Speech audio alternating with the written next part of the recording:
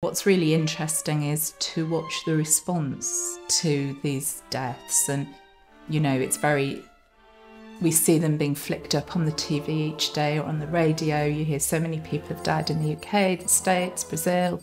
And when you're hearing those numbers, it's really hard to understand what that means, that each one of those 155 deaths is a person with a family, with a network, with a job, and they're suddenly gone. And I think that's been very, very difficult for people to understand. If we were describing it in we had 6 plane crashes over a course of a week, people would be so horrified. As a doctor, each death is a tragedy. It's not a statistic.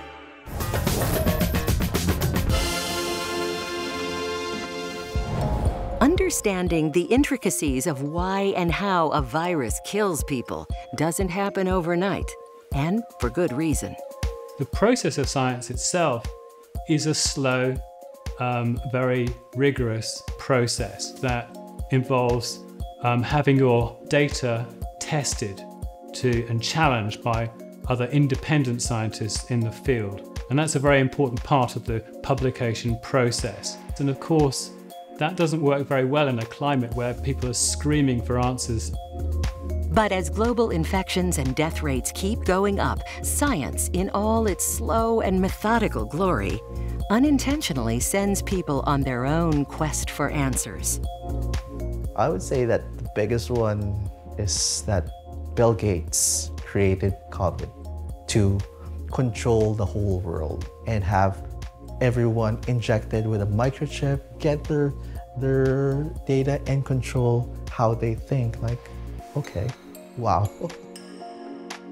That and between that and the idea that 5G networks were spreading the virus, I don't know which one was that had less scientific basis. Another alternative truth is that the virus was deliberately leaked from a lab in Wuhan to infect the world. Dr. Jerome Kim remembers a similar theory from the US back in the 80s. In fact, there is an association, for instance, between a rumor that was started by the KGB, spread to an Indian newspaper about the HIV virus being invented by the US Army in order to kill people. People in Africa, African Americans, and actually eventually President Gorbachev, after he retired, wrote in his autobiography that this was a rumor that was planted. But by then it had spread. So I think that some of these conspiracy theories actually find their origin in disinformation campaigns that are being conducted by state actors. SARS-CoV-2's ability to blur the lines between fact and fiction has been one of its greatest victories.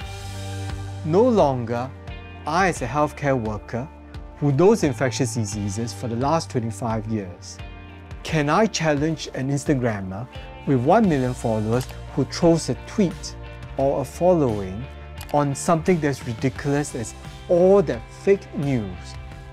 This is a way of disrupting our own morale, our own soldiers. It will send chaos into the system, and that is the perfect recipe for the virus to spread. To ease the uncertainty of whether you're going to catch the virus or not, it helps to know where the virus is and who else has got it. So if you imagine that a pandemic, an epidemic in a society is like a forest fire, a positive case is actually just the fire in front of you. And what you really want to know is, what is the fire doing not 100 feet from me, but a mile or 2 miles or 3 miles away from me? And the way you do that is with testing. Finding the people who are infected is critical, because unless you can find them and quarantine them, they will keep spreading.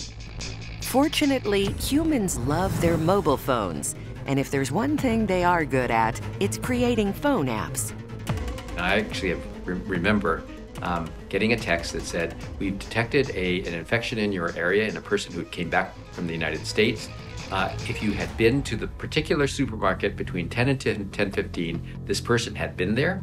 And so if you develop symptoms or think you might have been exposed, show this message and go for testing. Which means every individual you find you must immediately track those people around and lock them down. This will be put on quarantine. If at the end of the day no one else falls sick in this group, you declare them free, you might even test them, show that they are negative, and they are returned back to community.